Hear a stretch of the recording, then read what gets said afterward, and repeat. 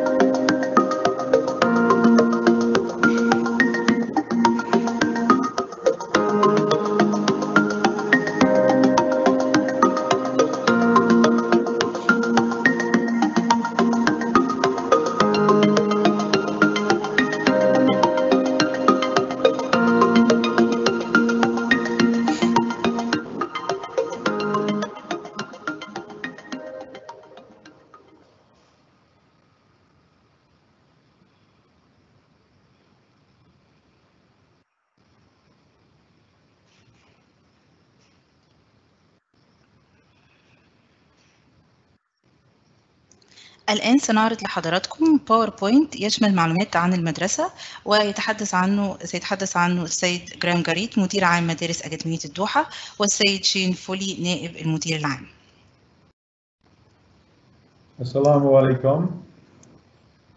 It's a good afternoon to you all, and welcome to our webinar. I'm Graham Garrett, the principal of the Doha Academy schools, and it's a pleasure to welcome you this afternoon. السلام عليكم. أنا جرام جاريت مدير عام مدارس أكاديمية الدوحة. برحب بحضراتكم وسعيد جدا بالاجتماع معكم.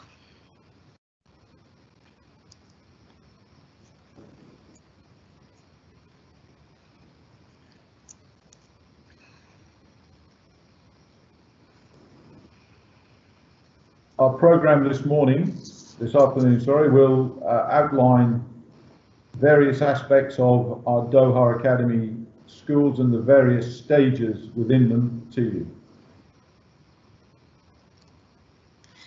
بالنسبة لأهم النقاط معروضة قدام حضراتكم دلوقتي، أهم النقاط التي سيتحدث عنها السيد جرام. أولاً هي رسالة ترحيب مقدمة عن مدارس أكاديمية الدوحة، وثانياً التعليم في المرحلة التأسيسية من 3 ل4 سنوات، ثالثاً التعليم في المرحلة الابتدائية من 5 ل11 سنة، رابعاً التعليم في المرحلة الإعدادية والثانوية من 11 إلى 18 سنة، خامساً الالتحاق وتسجيل الطلاب في المدرسة.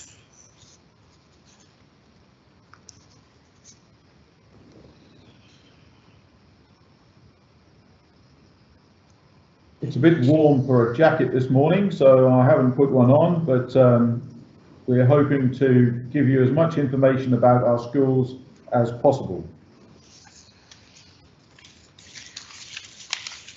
السيد جرام بيقول إن هيحاول إن شاء الله على قد ما يقدر يقدم لحضراتكم معلومات كافية عن المدرسة، وإن شاء الله تكون مفيدة وشاملة.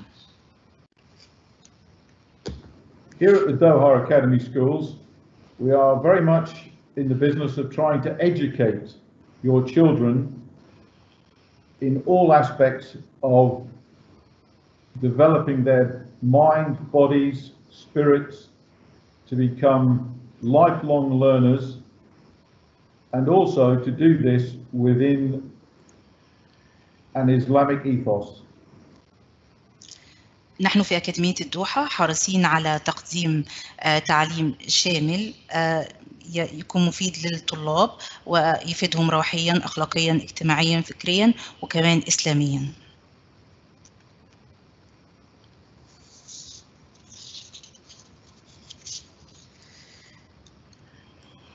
Here at Doha Academy, we have the following objectives: that we try to provide a broadly based curriculum that is designed to motivate, challenge and encourage your children to achieve their best. الأهداف التي تحرص عليها المدرسة هي توفير منهج واسع النطاق مصمم لتحفيز تحديات الطلاب وتشجيعهم وإلهامهم وتمكينهم من تحقيق إمكانياتهم والاستفادة القصوى من وقتهم في أكاديمية الدوحة وخارجها. We also look to enhance the partnership between the students and staff and yourselves as parents, as you are an extremely important part of your child's education. كمان نحن حريصين على تعزيز الشراكة بين الطلاب والموظفين وأولياء الأمور والمجتمع. We not only look after the academic side of your children's development, but we also find the spiritual, moral and well-being of our students extremely important and focus on this as well. نحن أيضا حريصين على تطوير الروحانية والأخلاقية والرفاهية لطلابنا ليصبحوا مواطنين عالميين. The curriculum we follow is the English National Curriculum, and we look at extracurricular and enrichment programs to further develop the children's learning and to enhance their experience within the school. تقدم أكاديمية الدوحة منهجاً يعتمد على المنهج الوطني الإنجليزي، ومن خلال هذا المنهج أيضاً يتم عمل أنشطة إثرائية ولا صفية. We also do the 3 compulsory subjects of Arabic, Qatar history and Islamia. أيضاً يتم تدريس المواد الإلزامية ال3: اللغة العربية والتربية الإسلامية وتاريخ قطر. And what I didn't do earlier, I'm sorry, is I didn't introduce myself properly, as the slide didn't come up till now. My name's Shane Foley. I've been with the school for over 5 years, and I've worked throughout the schools, and I'm now the vice principal. مستر شين بيعرف نفسه لحضراتكم. هو نائب المدير العام لأكاديمية الدوحة، وهو موجود في المدرسة معانا من 5 سنين، وحابب بس كأنه يعرف نفسه يعني لحضراتكم. Just to add a thought to Mr. Shane's comments this morning, that we're a very approachable school. The principal and deputy principal are available on a daily basis, as are our heads of section, and we welcome warmly students, parents to the school. احنا مستر جرام بيقول ان يوميا هو كمدير عام للمدارس بيكون متواجد في المدرسه، كمان مستر شين بما ان نائب المدير كمان بيكون متواجد، ومدراء الاقسام كمان كل الستاف بيكون متواجدين وجاهزين ان هم يقدموا المساعده او الدعم لجميع اولياء الامور والطلاب. Just a little about our WAB campus we have 3 distinct buildings in our lab. We have an administration and primary section, girls secondary section, and a boys secondary section. بالنسبة لفرع الوعب فهو ينقسم إلى 3 مباني. مبنى ألف هو مبنى A هو قسم الثانوي بنين، ومبنى B هو قسم المرحلة الابتدائية، ومبنى C هو قسم الثانوي بنات.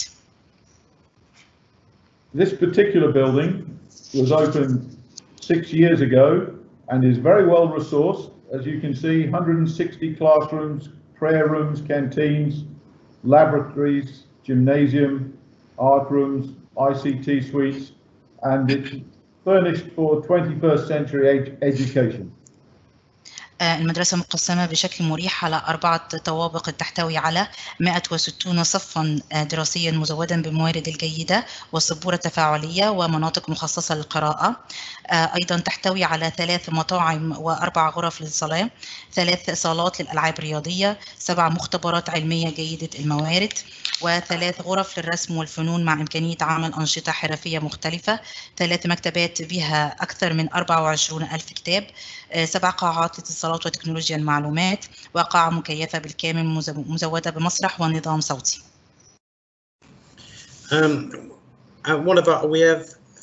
We have 3 different branches. Another one of our branches is the Salwa branch that runs from year 1 to year 9. This building has had renovations over the last 2 years, and we've looked to develop and improve the facilities for all. لدينا 4 مباني في أكاديمية الدوحة فرع سلوى. لدينا 4 مباني مدرسية تحتوي على صفوف دراسية مؤثثة بالكامل ومزودة بموارد جيدة، وجميعها مجهزة بالسبورة التفاعلية ومناطق للقراءة جنبا إلى جنب مع مختبر علوم مجهز بالكامل.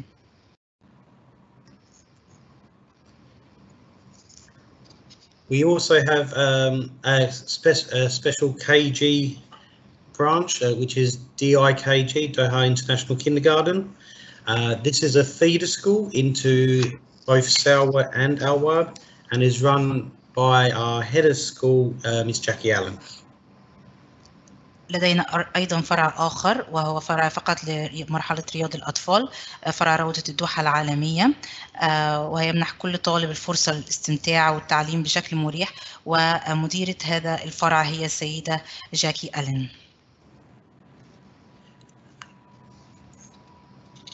At both Doha International Kindergarten and Doha Academy Al-Wab, we have foundation years, and I'm just waiting for the slide to come up now to show you.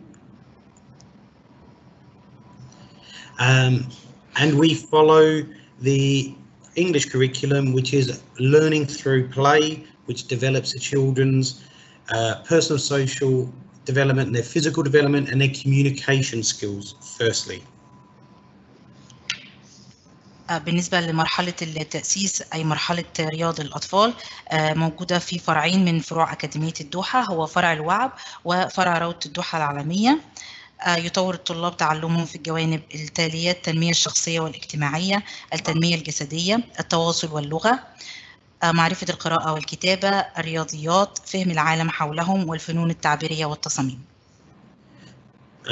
Within our primary sections in Al-Wab and Salwa, again we follow the English curriculum linked also with the 3 compulsory subjects, and it is continuing on that learning and developing the children's love of learning and their understanding of the world around them. في المرحلة الرئيسية الأولى في القسم الابتدائي ومن سن 5 ل 11 سنة، تكون المرحلة الرئيسية الأولى من 5 ل 7 سنوات، والمرحلة الرئيسية الثانية من 7 ل 11 سنة. يكون المنهج الدراسي واسعا ومتوازنا. نقدم المواد التالية في المرحلة الابتدائية: المرحلة الرئيسية الأولى والثانية. قدام حضراتكم. Within the primary and early years sections, the focus is not on exams, it is on the children's understanding and developing their learning. The exams will come at the later stages of primary and in secondary.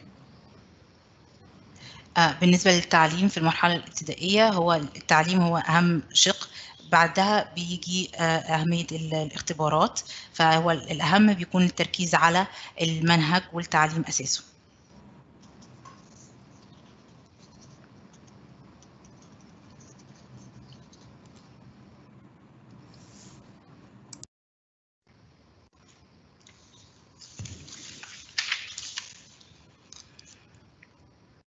The secondary education on here at both our Salwa campus and the WAB campus is very much a follow-on from what has taken place in the primary.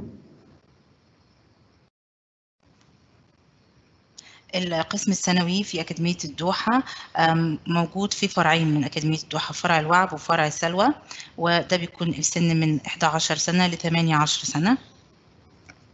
The focus continues to be on the intellectual development of the students, with the focus then moving to examinations, the international examinations at age 16 for both the international GCSEs and international A-levels. التركيز على التدريس في مرحلة القسم الثانوي بيكون على تأهيل الطلاب لمرحلة ال IGCSE وإزاي إن هم يقدروا يخوضوا المرحلة دي بنجاح. Unlike some curricula, our curriculum measure progress rather than attainment in the early stages.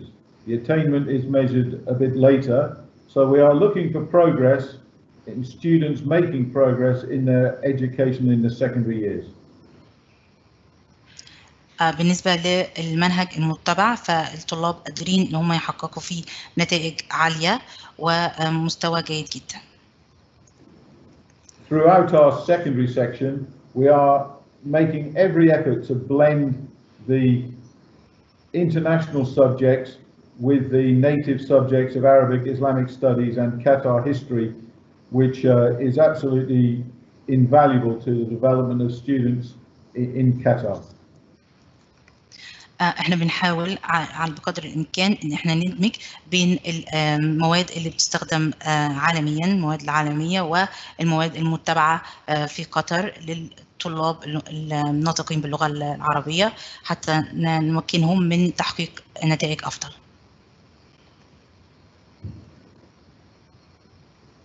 Once the students reach their key stage 4, we get them to narrow the number of subjects that we have on offer. Effectively, they choose from our options, but the other subjects remain compulsory, for instance, Arabic, Islamic studies, maths and English. لما بيوصل الطلاب عندنا في المرحلة الرئيسية الرابعة ساعتها بيكون ليهم حرية الاختيار بين المواد، بس بيكون في عندهم مواد إجبارية زي المواد الإلزامية الثلاث. When students are making their choices at Key Stage 4, we very much encourage the parents to support the children's aptitudes rather than suggesting they study all science subjects and maths. It's better for them to study the subjects that they have genuine interests in. لما بيوصل الطلاب في المرحلة الرابعة بننصح أولياء الأمور إن هم يهيئوا الطلاب ويشجعوهم على حرية الاختيار، اختيار المادة اللي هم حابينها ويفضلوا إن هم يدرسوها مش بس من الناحية العلمية، لا من الناحية النفسية، إن تشجع الطالب إنه يعمل الحاجة اللي بيحبها. After the students have finished their international GCSEs, we then move on to our AS and A-level menu, which the students would usually take 3 or 4 of those subjects at A-level or Key Stage 5. And again, we encourage the students to study the ones that they're most interested in. بعد ما بيخلصوا الطلاب مرحلة ال IGCSE بننصحهم ان هم ياخدوا بيوصلوا بعدها بمرحلة ال ES level، بيختاروا من 3 ل 4 مواد على مستوى ال E level والكي stage 4. With regard to the Doha Academy's academic success, The next slide will demonstrate how the secondary department has improved grades immensely during the last 2 or 3 years. And that is a credit to the quality of teaching, the curriculum planning, and also the exam preparation that our students receive here at the Doha Academy, which enables our students to go on to the very best universities. قدروا طلاب المرحلة الثانوية إن هم يحققوا نجاح كبير وملحوظ خلال الفترة اللي فاتت، وده بدعم من المدرسة كمان، وحققوا النتائج اللي حضراتكم شايفينها دلوقتي موجودة على الباوربوينت قدامكم.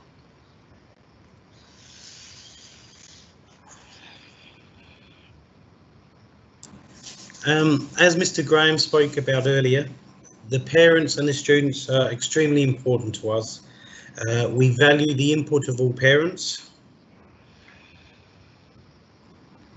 زي ما قال مستر جرام دلوقتي، احنا بالنسبة لنا الطلاب وأولياء الأمور هم أهم حاجة، قيمة في المدرسة لازم إن احنا نحافظ عليها.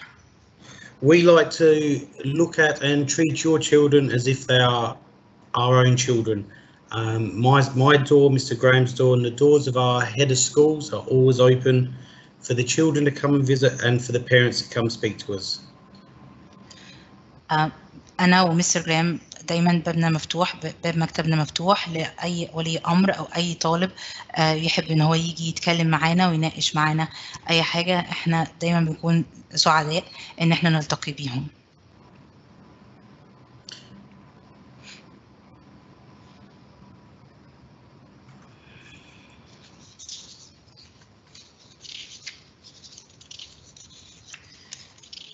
الآن سوف أتحدث عن التسجيل وكيفية التسجيل في جميع الفروع في أكاديمية الدوحة. لدينا 3 طرق للتسجيل، يمكنكم اختيار الطريقة الأنسب لكم عبر الإنترنت، عبر الموقع الإلكتروني للمدرسة، أو عبر البريد الإلكتروني. يتم إرسال طلب التسجيل من قبل قسم التسجيل على البريد الإلكتروني، ثم يمكنكم إعادة إرساله مرة أخرى بالبريد الإلكتروني مع المستندات المطلوبة ممسوحة ضوئياً. يمكنكم أيضاً الحصول على استمارة طلب من المدرسة. بعد تقديم المستندات سنتصل بكم لإكمال إجراءات التسجيل.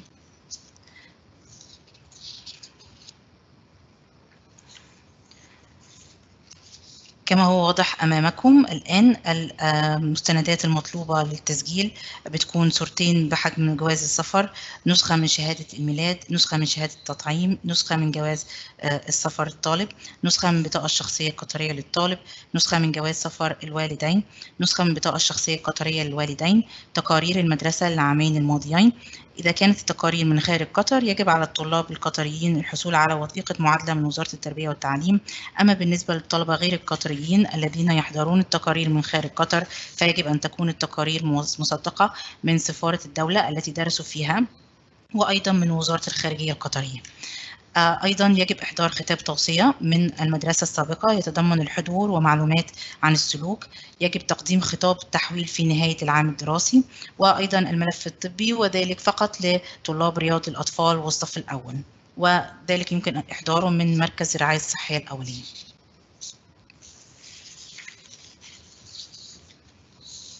مع العلم أنه يمكن تقديم الأوراق المتاحة فقط، وبعدها ممكن إحنا نتواصل مع حضراتكم لو في أي أوراق ناقصة.